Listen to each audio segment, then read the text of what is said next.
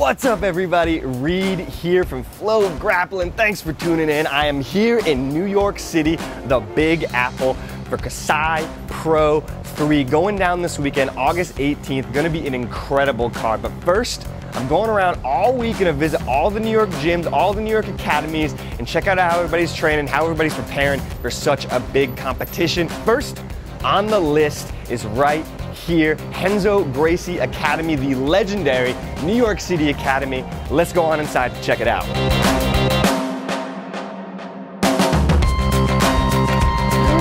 it is.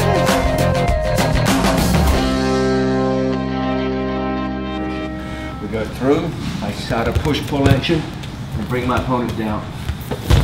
From here, he goes to circle up with me, I can't go in behind. So from here, my hand digs in nice and high. We block our training partner's hip, and we're in perfect position to step over the hip, knees together, and finish with a high elbow. Okay? Let's give it a try.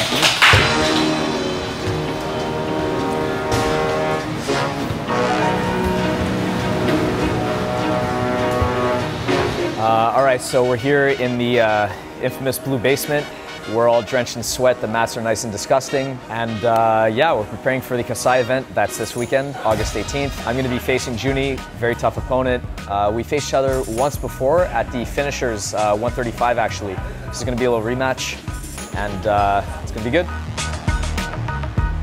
I assume it's gonna be pretty fast paced. You know, we wanna submit each other, obviously. So that's gonna be the goal. I promise you I'm gonna do my best to submit him.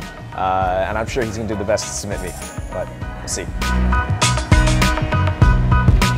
The Craig Jones versus Ruslan Palhares is by far the most exciting match on the card in my opinion, because Palhares is extremely dangerous as well as Craig, but I think Craig will end up coming out on top. Craig has more of a new age style when it comes to the leg attacks.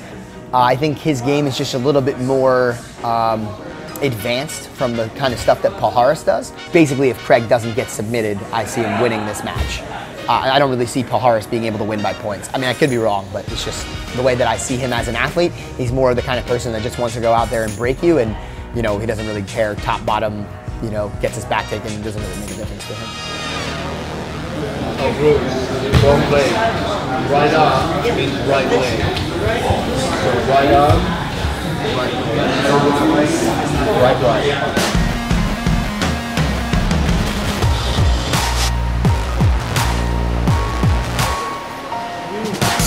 Jason was originally a Matt Serra student, still is. He teaches at Matt Serra School on Long Island, and started coming in, and he was already very good at what you'd call classical Brazilian Jiu-Jitsu. He had a strong positional game, as you'd expect from Matt Serra School on Long Island, and quickly got into the submissions game it's kind of our distinctive way of doing things, especially the leg and back game.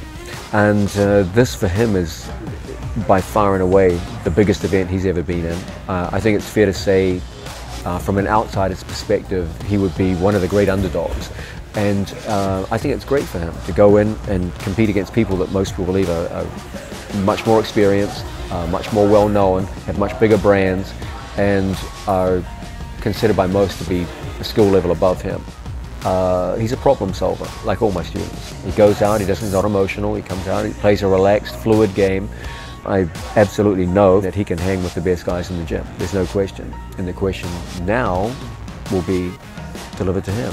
Can you translate these gym performances onto the stage? I'm very, very happy to see these young emerging athletes getting their chance.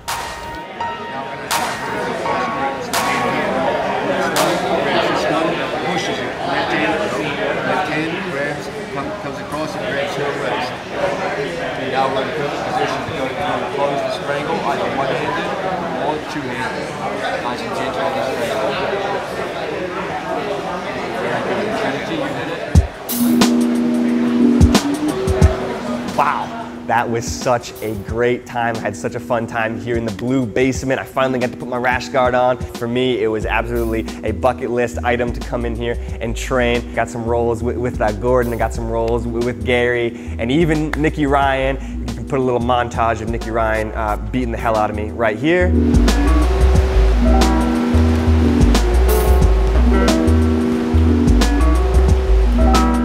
There's so many high-level guys on the mats here every day, day in and day out. It's no secret that the next generation of Danaher Death Squad guys like Jason, Nick Ronan, things like that are out there killing the scene, and it's no surprise that the room here is so tough.